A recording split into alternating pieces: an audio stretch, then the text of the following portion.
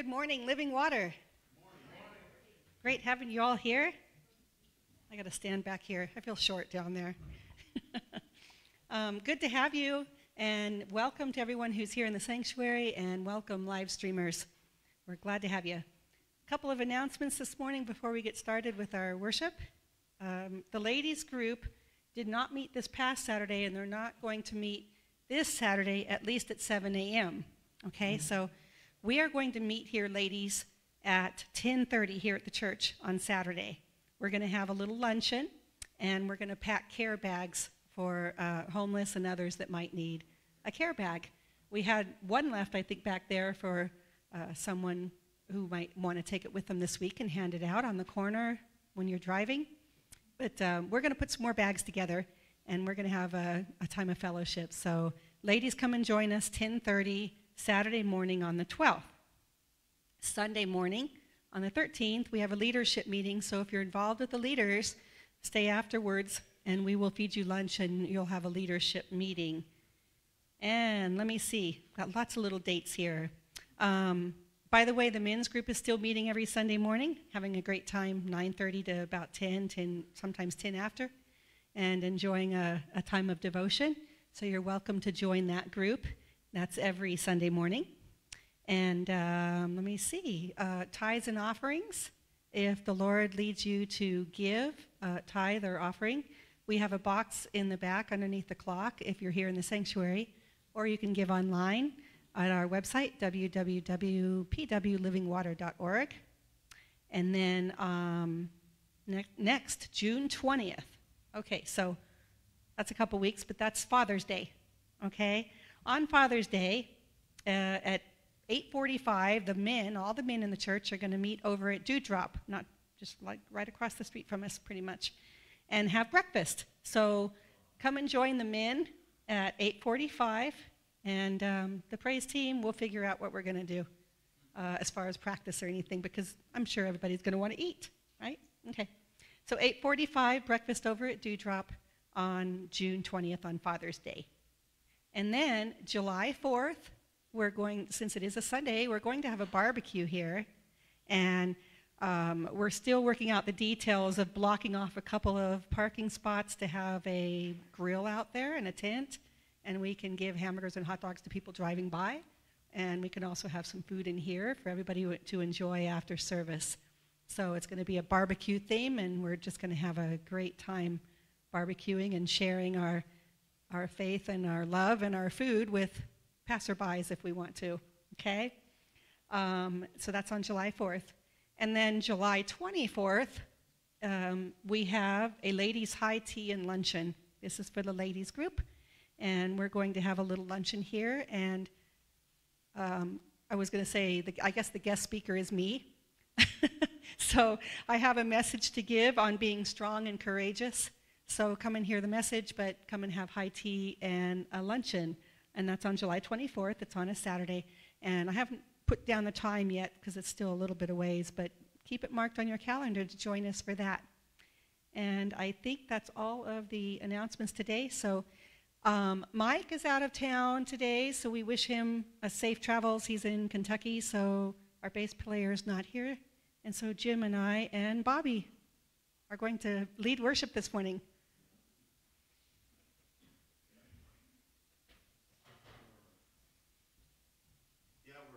Calling ourselves Living Water Unplugged, I guess.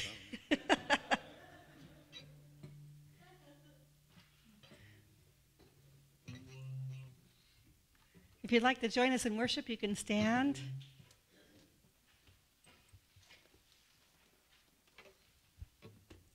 God is good, though. Absolutely.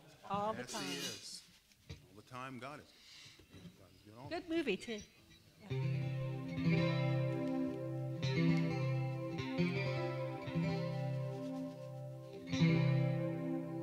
Get gloves adjusted there. Gotta wait on the drummer sometimes.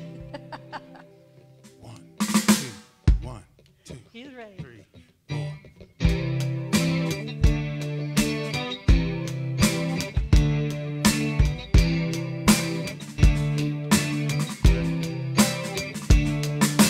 Blessing and honor, glory and power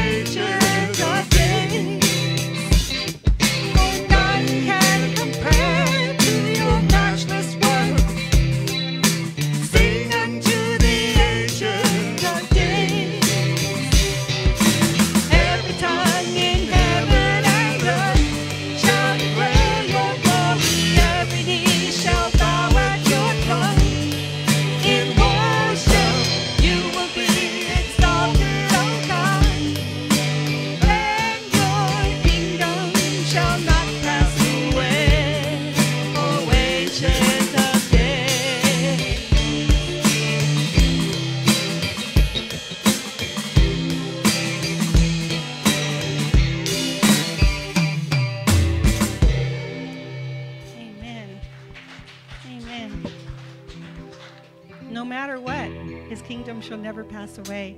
No matter what we're going through right now, no matter what happens tomorrow, next year,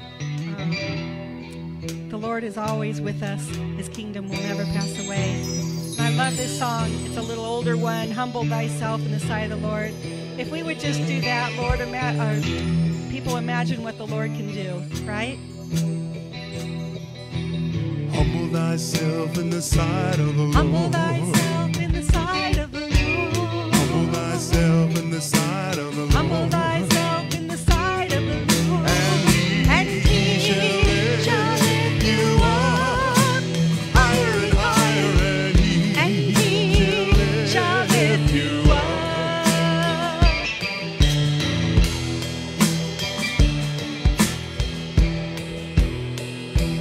Humble thyself in the sight of the Lord. Humble thyself in the sight of the Lord.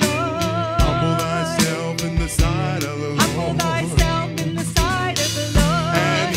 And he shall lift you up higher and higher, and he shall lift you up. humble thyself in the sight of the Lord. Humble thyself in the sight of the Lord. Humble thyself in the sight of the Lord. Humble thyself in the sight of the Lord. And he shall lift you up higher and higher, and he shall lift you up. and he shall lift you up, and he shall lift you up higher and higher, and he shall lift you up. Sing it again. And he shall lift you up higher and higher, and he shall lift you up. humble thyself in the sight of the Lord. Humble thyself in the sight of the Lord. Amen. Amen. You want to say anything about the song? This is one of the first songs that Jim and I sang together, actually. He wrote this a while back. And it's just to remember that he's always there with us. So bow.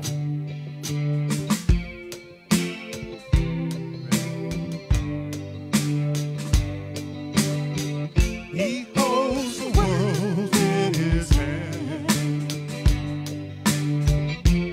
yet he's right where you are. He sees deep inside of you, and he knows what you're going through. So bow before the King,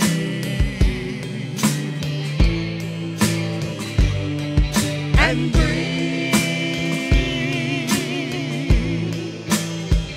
him everything.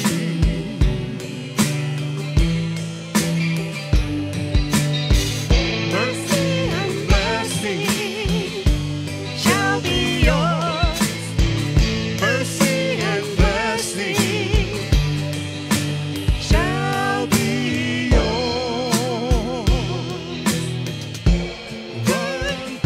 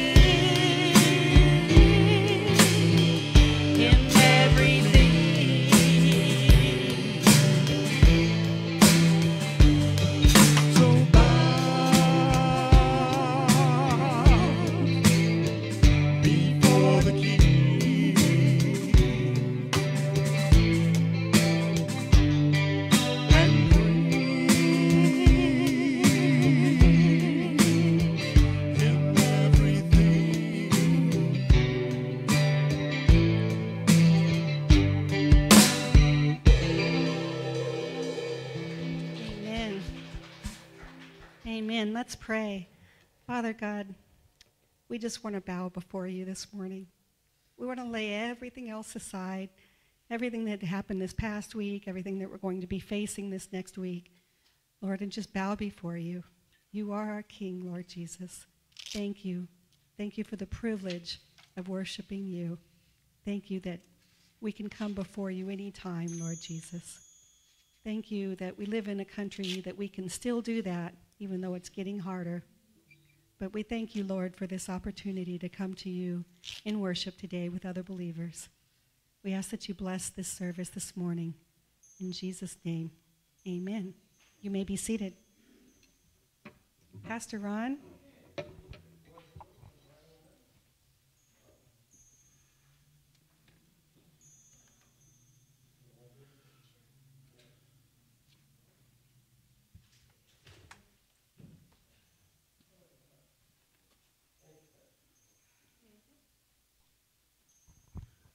I hope you had a good week. I sure did. There's a Bible verse I want to read, and it's Psalm 37:24. Though a man falls, he shall not be utterly cast down, for the Lord holds him with his hand. I'm going to show you a trick this morning, and then I'm going to let you try it. And what we're going to do is balance a quarter on our arm, and the quarter will suddenly fall, and then after a few tries, you can catch it with your hand. So let me show you. First of all, we're right back there. Whoops, I missed. So if you miss, all right. After a few tries, catch it like that. You want to try it? Okay. Try one, and stretch your arm out like this, palm up. Put your quarter right here in the hand, and then lower your arm. Catch the quarter. Okay. Try it again there. Let's see if you can. Put the quarter further back towards your elbow. About right there. Yeah. Okay. It's sticking to your arm. You must.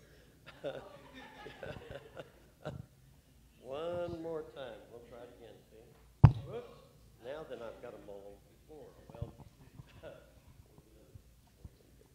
All right. But anyway, the reason that I show that this morning is it kind of illustrates that sometimes, here you can have the quarter, we get into a lot of trouble. We feel like we're falling, just like that quarter fell off of our arm, but our hand, if we can train it, we can catch that quarter and then and hold it. Well, you know, God, what that psalm says, that though a man fall, he shall not be utterly cast down. Why? For the Lord holds him with his hand. So even though we're going through some very, very tough times in our life, we can trust God to catch us and to hold us in the palm of his hand. And we're not going to fall down. We're not going to splatter all over the place, but God is going to take care of us. Because of the Lord upholds us in his hand, we don't have to worry. No matter what our scary problems are, how much we feel like we're falling, God's swift enough and strong enough to catch us, unlike us when we fumble the quarter. So let's pray. Father, thank you for protecting us in all of our circumstances. Thank you for letting us suffer our consequences of our actions so that we can grow stronger and stronger in you. Thank you for ultimately keeping us safe in your strong hands. In Jesus' name. Amen. Thank you. Kids, Miss Kathy has agreed to go back in the Sunday school. She has some music for you. If you want to go back with Miss Kathy, you're welcome to do that.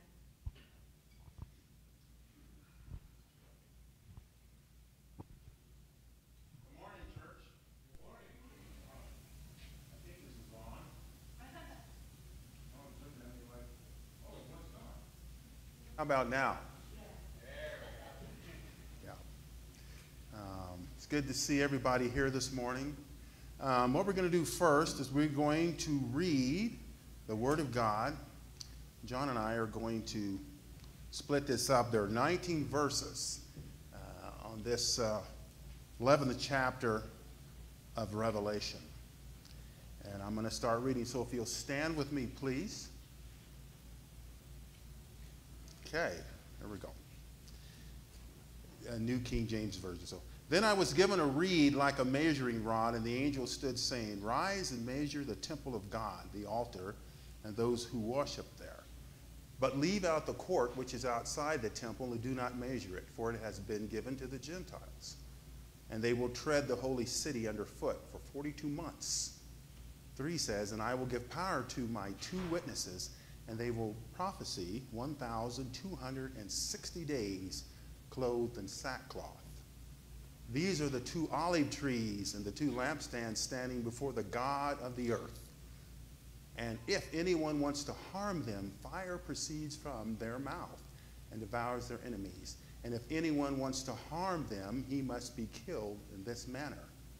Verse 6 says this, "These have power to shut heaven so that no rain falls in the days of the prophecy.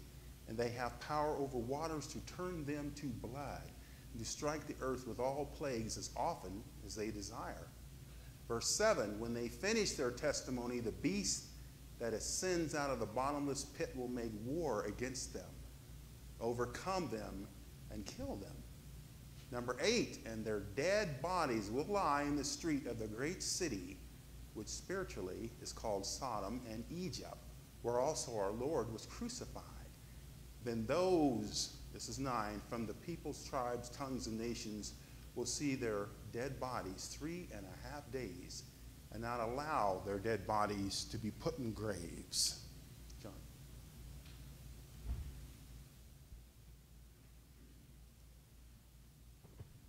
"And they that dwell upon the earth shall rejoice over them, and make merry, and shall send gifts one to another, because these 2 prophets tormented them that dwelt on the earth.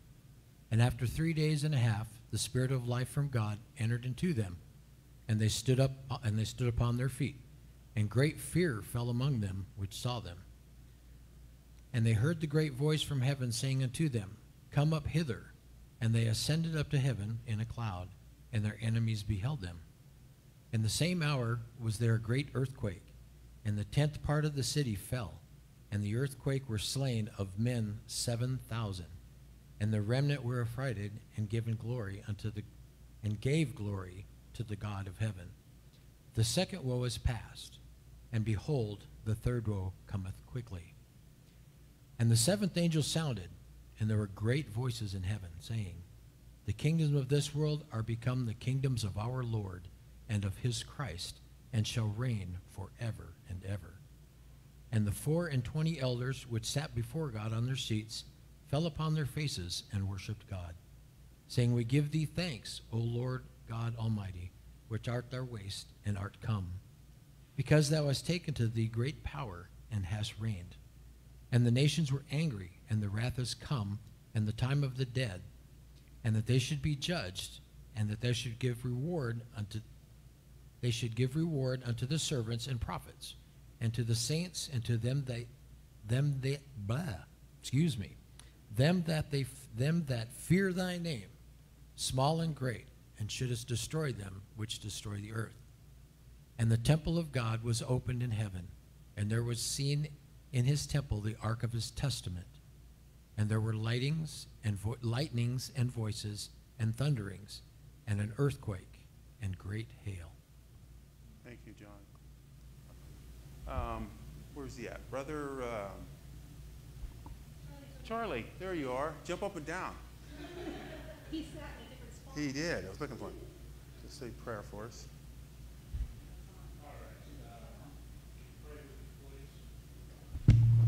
Maybe. That's great. So, Here, I think use I'm on. mine. yeah, because everyone wants to hear my voice. Yes, we did. Okay, let's pray.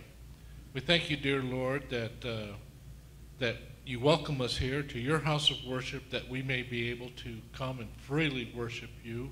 We thank you for that.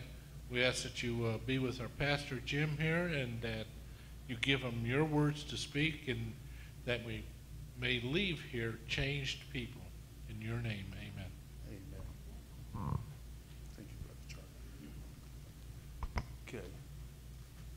righty then. Let's get into this and see what God wants to talk to us about, wants to tell us. This is an interesting chapter, church. Talked about the two witnesses. Their message is supernatural, powerful. It deals with death and resurrection. And it's interesting at this moment, the story, how it goes at this part. Their influence precedes the end of the trumpets judgments and sets the stage for the final series, the 7 bowl judgments. We're going to get into them later. This is actually the second thing that's going on. Now, John is given a measuring device. Did a lot of that this week. In fact, no matter we used the tape, our puppy. I'm saying our puppy. Sometimes it's just Sue's puppy. He's been digging up my drains, and he digged them up, and so we had to fix them so he couldn't dig them up. But we had to measure stuff out. But we love him, I think. Do we? Yeah, I guess so. Anyway, John is given this measuring device and told to measure the temple, the altar, and the worshipers. I thought this was interesting. Measuring it in this time, in this period, was symbolic of ownership. Okay? Only those that had rights to something such as land or building or people were allowed to measure them. As part of this task, John is told, listen to me, the outer part of the temple is not to be measured. Don't measure that. Okay, this is an area occupied by the nation, which is for the Gentiles. A part of trampling experienced by Jerusalem in the end times. So God said, measure this, but don't measure that. These are going to be for these guys right here. Okay, and then what does God do? He introduces 2 unidentified witnesses. I don't know who they are. The Bible doesn't say. Some people say, well, maybe it was Elijah. You know, maybe it was Moses. We don't know. But he has these 2 witnesses who stand in Jerusalem and proclaim God's glory. Okay, only 2. And they're praising God. Obviously, at this time, the message will not be well received, and it wasn't. It wasn't. But it's interesting. These guys are supernaturally protected. Everyone who tried to hurt them would be destroyed by fire out of their mouths. These men also bring various plagues on the earth, such as drought and famine. Finally, these 2 men will be murdered. They'll be murdered by the beast that rises from the bottomless pit. Most people believe it's the same beast that's in Revelation 13, also referred to as the Antichrist. To the unbelieving world, boy, they start doing the dance of joy. Oh, got rid of these guys. We killed them. We don't have to listen to them anymore. It'll be like a major victory. Their leader will have defeated Satan, the Antichrist, by defeating these 2 guys who are speaking and claiming the gospel and were speaking for God. The world will be overjoyed. Triumph. They will celebrate and exchange gifts while they leave these bodies to lie in the street to rot. Get this, though, and I thought a lot about this. Thanks to modern technology at this time, people will be on their cell phones checking this out. They'll be on their tablets and the computers watching this all over the world. These guys being killed by this beast. About 3.5 days later, guess what? The joy comes to an end. The world will turn in shock and horror.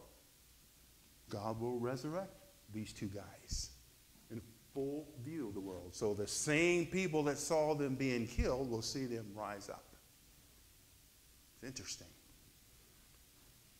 Announced by a voice and carried by a cloud, they will be taken into heaven.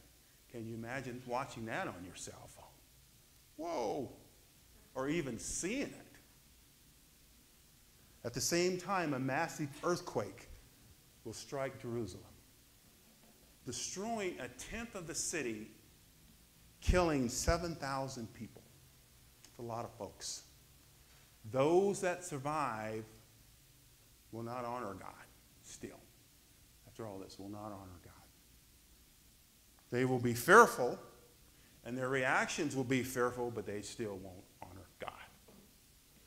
You wonder sometimes, what will it take? What will it take for us to honor God? Hope we don't get to this point. I'm talking about right now, where we sit. What will it take for us to honor God, church? Truly honor God.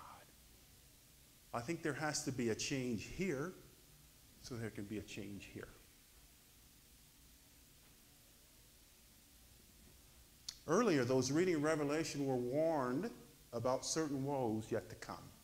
The first and second woes, those were the fifth and sixth trumpet judgments respectively.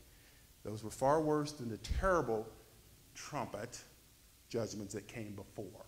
So you have these different things happening, and there's still the third one, the bowl judgments, where the angel pours a bowl of something out on the earth. We'll get to that. Not in this chapter, though. The third roll will be inaugurated with the seventh trumpet. Just as the seventh trumpet will contain individual events, like I said, known as the judgment bowls. Now, in the meantime, as the seventh trumpet sounds, heaven praises God for his righteousness judgment on evil. Hang on, let me finish. This raises two important questions. And I wanted to tie this into the lesson because I've had a lot of people come up to me lately, church, and ask me certain questions. One is, Brother Jim or Pastor Jim, did God create evil? I'm hearing this a lot nowadays. Did God create evil? Two, if he did not create evil, why does he have the right to judge evil? I was in a conversation the other day with someone. Did God create evil? And if God is an all-loving and powerful, then why do we have evil in the universe? Why do we have evil in the universe? Why is all this stuff going on? I don't get it. It makes no sense to me. I don't want to believe in a God, your God, that you believe in, because all of this stuff is going on. The other possibility is this, church, that God is a God, a good God, but does not have the ability to do anything about evil. That's a possibility. That would mean that God is good, but not all powerful. So as we were talking about these things, I got to really praying and thinking, how can I talk to the church? And how can I talk to this person who is asking me all these questions, who is really struggling? Here's the third possibility, though. I believe God is neither bad nor is he limited in his power. That's what I believe. God is not bad, and he is not limited in any kind of power. It is true that if God created evil, hear me, it would make him a bad God. So if he's good, he didn't do it.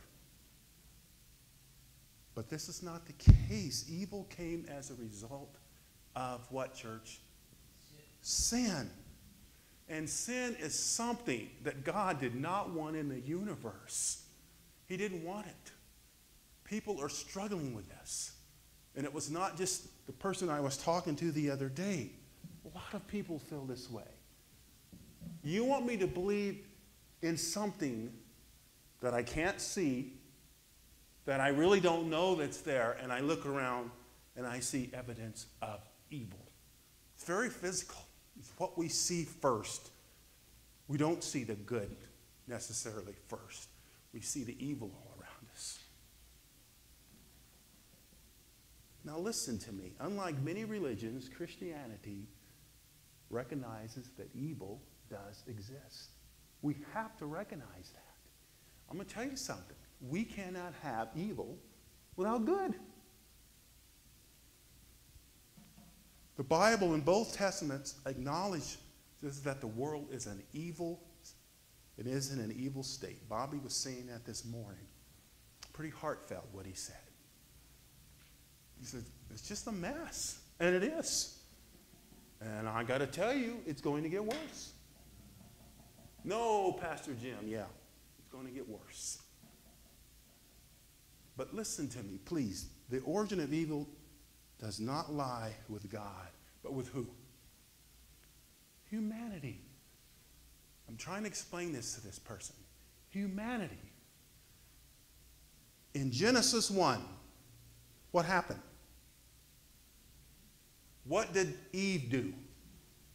What did Adam do? They were what? They disobeyed. They disobeyed. Yes. God didn't want them to. People say, well, if he's all-knowing, this is what I heard, if he's all-knowing, how come didn't he know they were going to sin? I said, yes.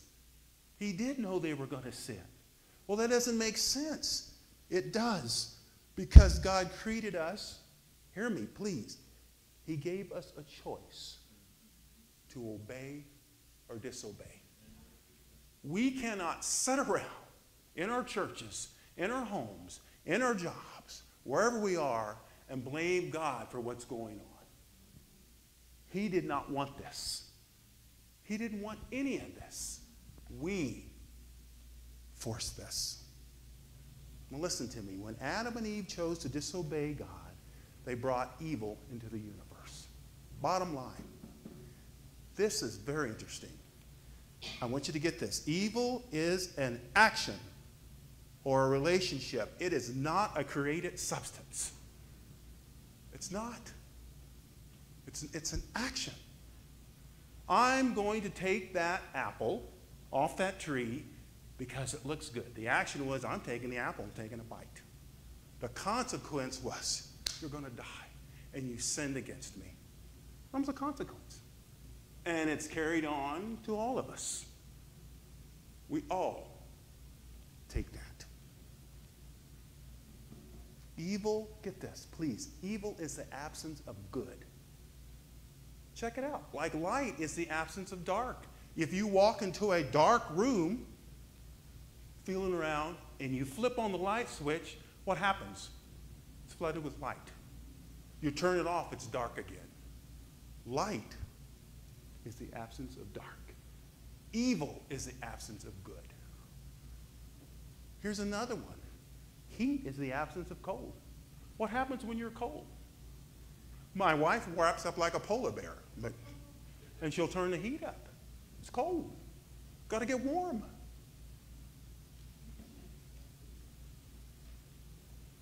There's an interesting passage of Scripture that seems to teach, I want you to listen to this, that God created evil. And I searched and searched, was looking for stuff. This is in the King James Version of the Bible. It's Isaiah 45:7. Look at it. It reads the following. I formed the light and create darkness. Get this. I make peace and created evil. I, the Lord, do all these things. Uh-oh. Somebody said, see? It's the other day. See, I told you. This passage has created confusion. However, this is not what the original Hebrew says. The word translated evil is the word ra. It also means sorrow, calamity, disaster, afflictions, and adversity, church. Modern translations have correctly translated this passage with a different English words, such as this example. I form the light, hear me, and create darkness. I bring prosperity and create disaster. Prosperity, yeah. I, the Lord, do all these things. Therefore, the scriptures do not teach that God made evil. Church, God did not create evil, but he allowed it to exist so that we can know the difference between good and evil and have a choice to be obedient or not. Bottom line, I am tired of hearing that God did this. Well, the devil made me do this. Okay. But I am tired of hearing that God is the author of all this chaos that we're living under. Wrong answer. Completely wrong answer. It is us. Our choice. God is a holy God and is incapable, church, of evil. It's incapable. He can't do it.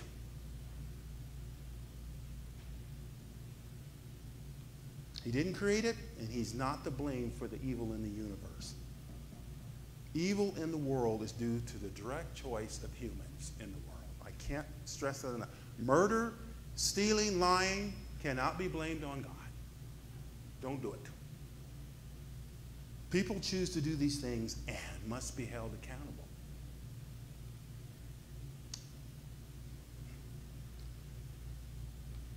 Natural disasters are a result of a fallen world. This is the other thing that came up. Well, why COVID? Why do a bunch of people get killed in a tsunami or earthquake? Or why does all these things happen? Natural disasters are a result of a fallen world. Earthquakes and famines, floods, volcanoes are not caused by humans directly. I'm not saying that. But we are indirectly responsible for their occurrences. They occur as a result of our sin.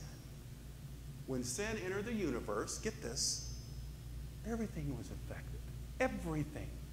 Everything that God made was affected. God's perfect world is now tainted by sin. The Bible says that the entire creation is now suffering. You know, when God destroyed the world by flood, he was watching all this going on, all this evil. What did he say, church? I'm sorry I made this. That's what he said. I'm sorry I created this. I'll destroy it and start over again. That was his right. We'll try again. He also promised us that he would never destroy the world by flood again. His rainbow is the proof of that. That was his covenant to us. But he said, I am sorry that I made it. Even animals, everything he saw, everything is evil.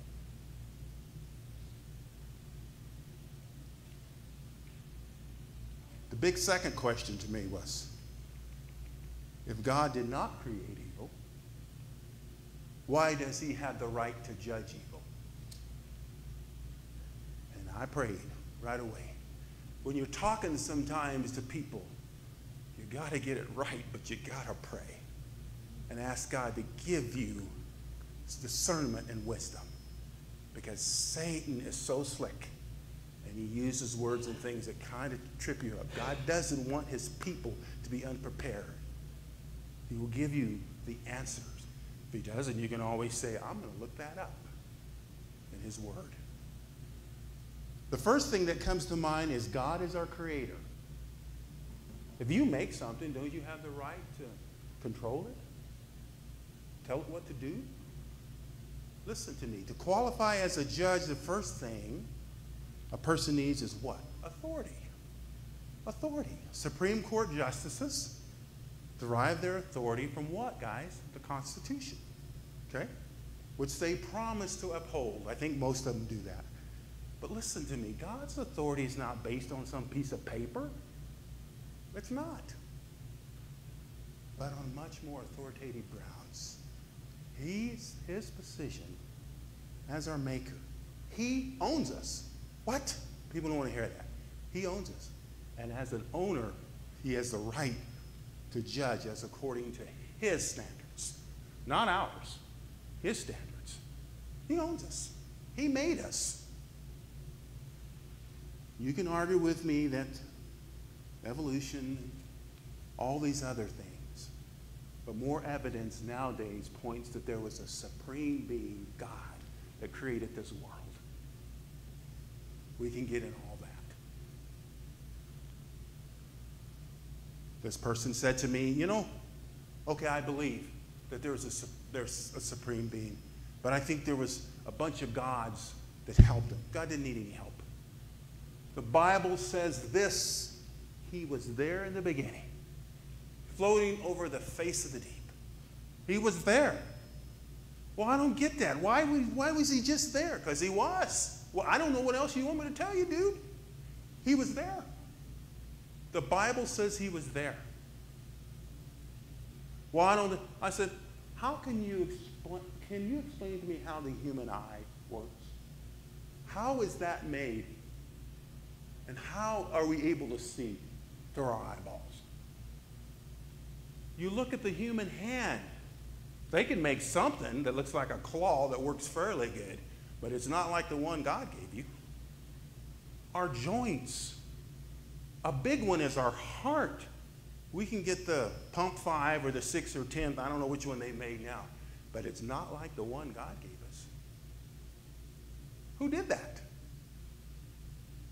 People, well, it's that old saying, well, who crossed the road first? Or who was here first, the chicken or the egg? Well, who made the egg? God. God. God's authority is not based on a human piece of paper. The earth, guess what, church, is the Lord's. It's His and all it contains because He made everything. The ground which we walk on. We take these things for granted. The food which we eat. The air that we breathe. Now that's a good one. How do our lungs work? Think about that. We don't know, really. I've studied a little bit about it in school, but man, that is an amazing piece of engineering inside of us, our lungs, our circulatory system, and all that. Who made that? Some man?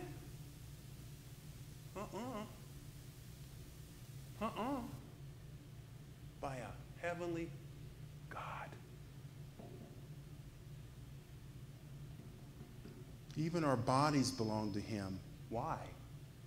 Because He gave us life. Uh-oh. That's a tough one for scientists to get around. And we still walk around every day and breathe. Our heart beats. Our muscles work. And you know what? We don't even think about it. I was out and I thought about this morning. My wife and I were out in the yard working. Was fine working, but this morning I thought about a little sore. My point is, we take our bodies, how we see and hear, for granted. There's weird things on the ear, like anvils, and how the ear works and all this, and there's a tympanic membrane and all. Who can't come up with all that stuff? And it works. We abuse our bodies over the years. We don't take care of them very well. But God knit us together, and guess what? He knew who we were going to be before we were even born. How about that one? I knew you. Before you were even born, I knew you.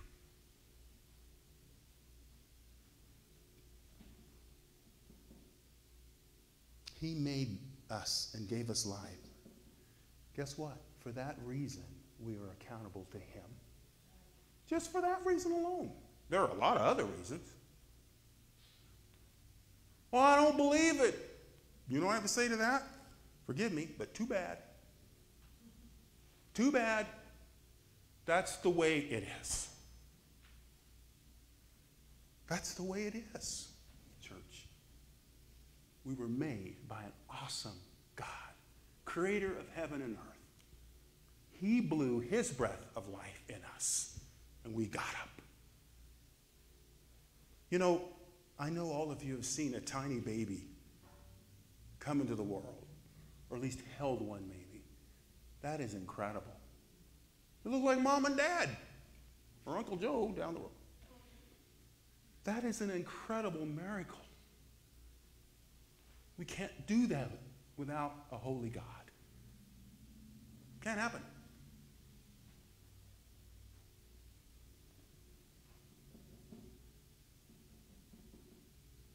You know, apologetics is not apologizing for loving a holy Father. It's telling people this is truth. This is truth. We're not apologizing for what we believe, church. We're telling people what we believe. Know, Psalms 102, and I love this one. Know that the Lord himself is God. It is he who made us, not we ourselves. We are the sheep of his pasture. Simple. God made us. He created us. He is a perfect God and complete and not dependent on anyone. You know, the thing is, he did not have to create us. Didn't need to, but he did.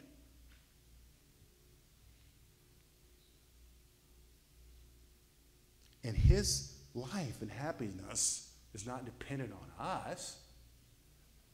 There is nothing that we can bribe him with, nor do we have to worry about him favoring someone else because they have power and position or popularity or intelligence. All that stuff comes from God.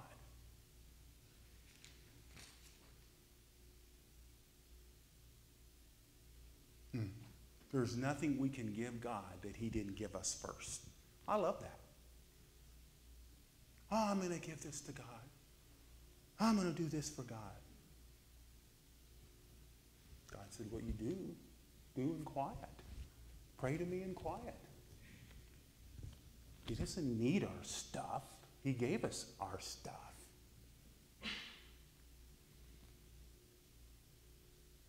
God has the right to judge us, bottom line, because he made us.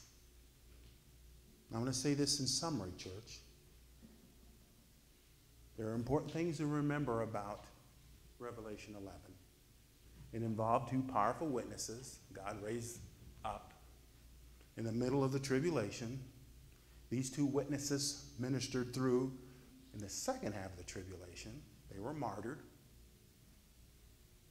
God brought them back to life. But I want you to know the important thing here is we serve an awesome God. Please don't forget that. Don't forget that. We should be down on our knees. We should be broken. We should understand it is not about us. I get so tired of people, Christians especially, talking about their problems and their issues and this and that, and they don't, for some reason, don't know the word, and they don't know that God is first and should be first. That's the problem. When I go there, that's the problem with me. I think I can do it on my own at times. I think I can, oh well, I got this. We have to realize that when we go to God, church, when he wants us to come to us, leave everything there. Don't leave some of it and drag the rest back with you. You're not trusting him when you do that. I've been there. Leave it all at his feet, whatever you're going through. Trust him. Boy, if we could trust him, if we could truly trust him, and I ask us, do we truly trust God?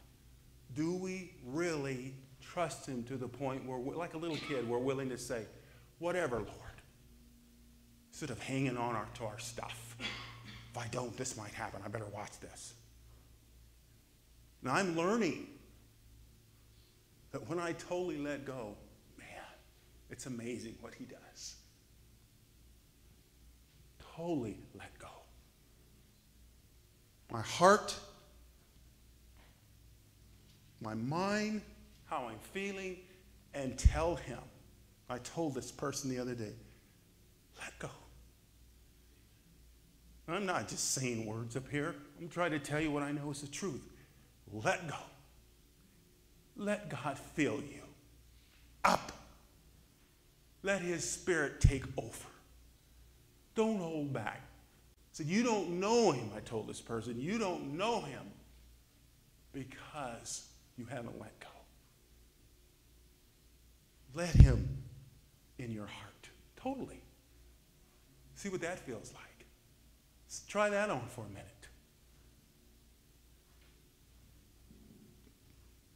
The important thing here is to understand that God wants everyone and is giving everyone a chance to repent. That's the key, too. Do you understand, church? When we repent and tell God that we're sorry, he starts all over with us. You may have sinned the day before, but when you repent and come to him like a new day with God, he's forgot about all that. And he slings those sins as far from the east as to the west.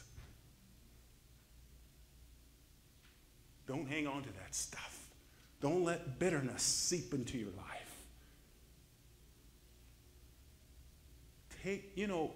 Most sin starts with pride. I've been there. Pride. I just can't let it. It's pride. We need to squash it. Squash that pride. Let God have it. Here. We need to take a shovel and clean it out. Clean it out inside. Fill it up with the Holy Spirit of God. I'm not saying it's easy, but I'm saying we got to do it. We got to do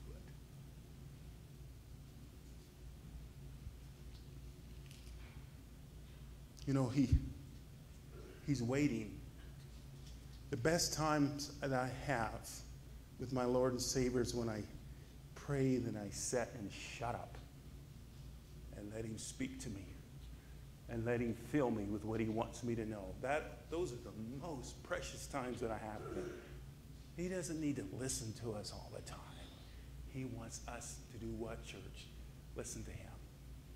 Let him speak to our hearts. I get by myself and just quiet. Let him talk to me.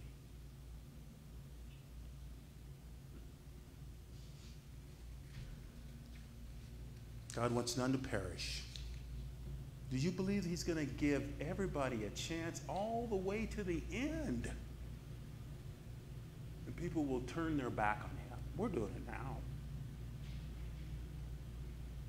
We need to quit worrying about stuff and worry about God. How can we please God? Our stuff and the things we do are not going to get us to heaven. I don't care how good we think we are. It's not going to get us to heaven. We talked about in the men's group indirectly. Faith. My faith is not very big. I don't know. Who cares? Give God what you got. And let God give you what he got. He puts them two together and it's monstrous. It's monstrous. Well, I don't like this because this and the... Trust him. Do we really love God? I asked myself that yesterday after I got off the phone. Do we really love God? What am I doing that shows God that I really love him? You know what's funny? When I was sitting there praying, I didn't hear anything. Sometimes God will speak gently to me. I didn't hear anything, and I thought, uh-oh. What am I doing that shows you that I love you, Father? I'm a preacher. Thank you, God. And I'm not making light of that. What I'm trying to say to you, there's more, church. There's more. God wants more. He wants more from all of us. Dig deeper. Dig deeper.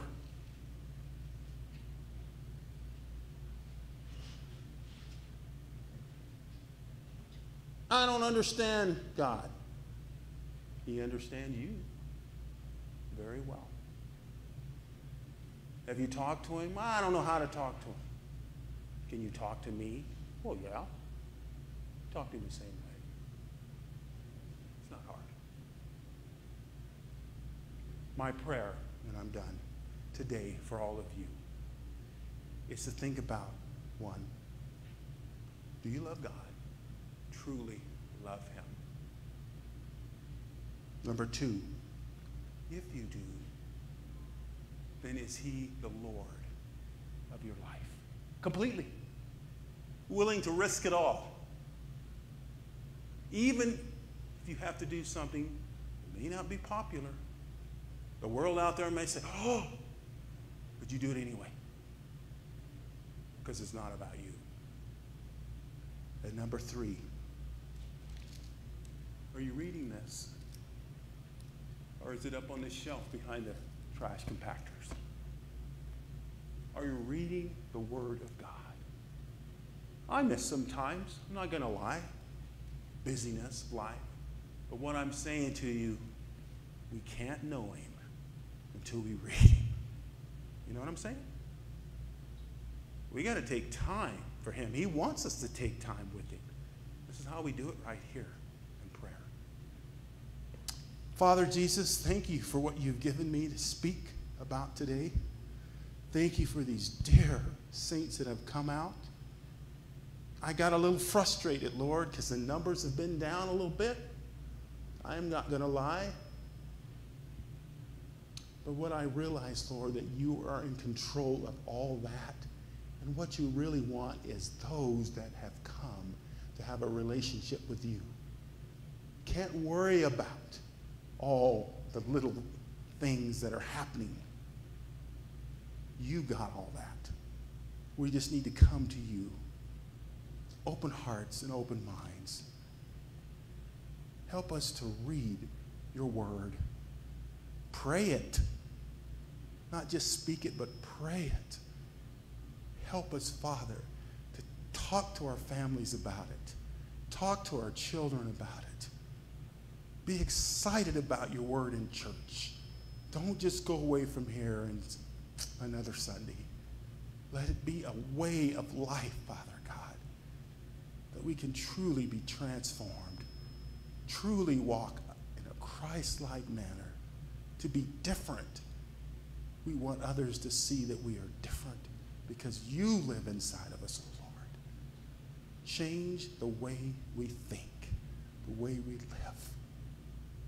Help us, oh God, to be what you want us to be, not what we think we should be. It doesn't matter where we're at in our walk. You're right there with us if we call on you. Thank you, Almighty God, for this message. Those that hear it. And these things we ask in your mighty name.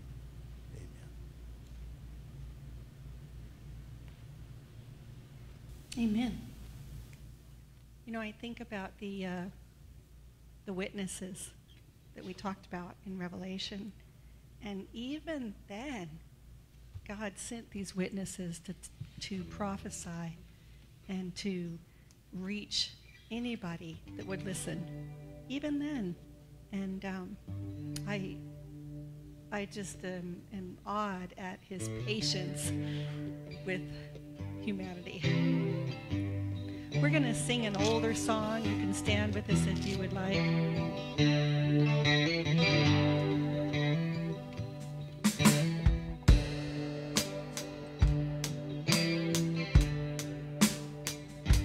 Rock of Ages, cleft for me. Let me hide myself in thee. Let the water and my blood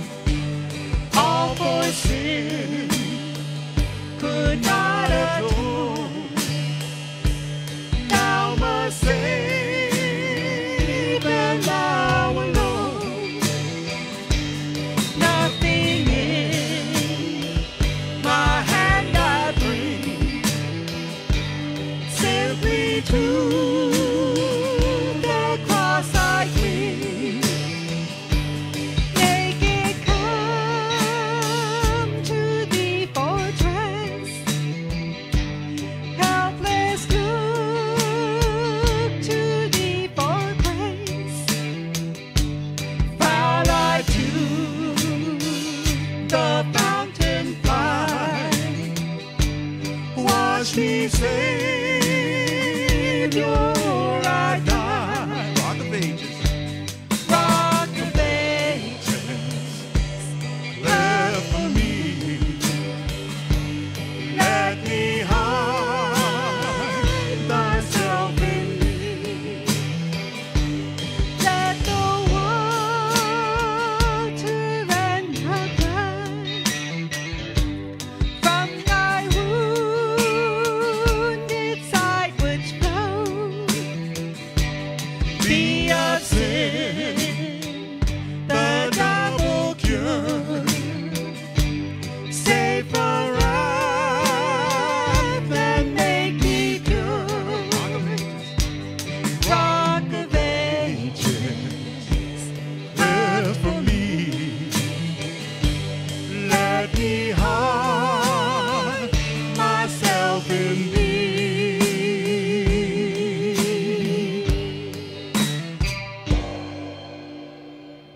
Amen. Thank you, Jesus. Thank you, Lord. You are the Rock of Ages. We ask that you bless the rest of this day, Lord, and our week to follow. Help us to remember, Lord, that it's never too late to talk to somebody, never too late to witness to somebody. And Lord, remind us that all of this that we're reading in Revelation is your plan for our salvation and for our victory in you, Lord Jesus. These things we pray. Amen. Dismissed.